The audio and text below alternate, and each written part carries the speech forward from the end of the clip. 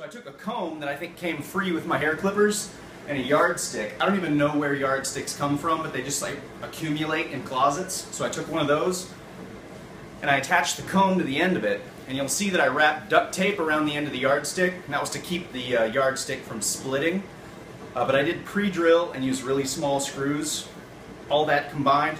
I also put super glue gel between the end of the stick before I put the comb on and put the screws in. So this comb's on here pretty good, but this BackScratcher feels way better than those little telescoping plastic ones or those weird bamboo ones. This one with the comb on the end, I'm telling you, this is the best BackScratcher you'll ever use, and you can build it for like $2 if you don't already have this crap laying around your house. Also, my grandma, shout out to my grandma, said that she could use this to comb her hair since her shoulders don't work so well.